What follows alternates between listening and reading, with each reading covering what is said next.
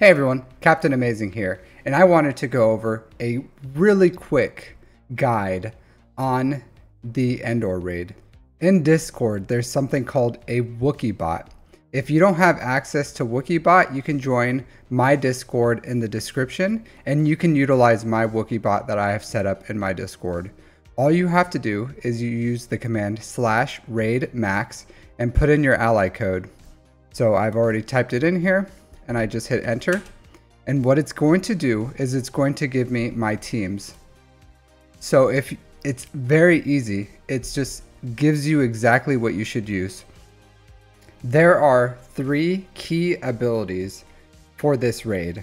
There's abilities that adds stacks of evasion. There's abilities that add stacks of jam. And then there's basics. And the core of the raid is this. If your characters have an ability that adds stacks of evasion to themselves or their teammates, you prioritize that ability first. You never use any ability that gives stacks of jam, and you prioritize basics last.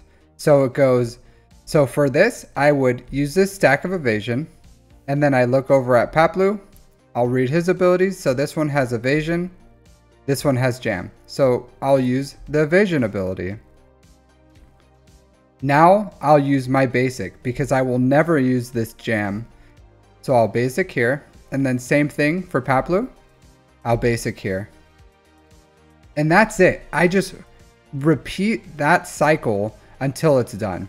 The only time you change this cycle is if your team has built up enough stacks of evasion that your Imperial Trooper is one-shotting the characters. Thanks for watching my quick 2-minute guide. If you like guides like this or mods or roster reviews, go ahead and like and subscribe.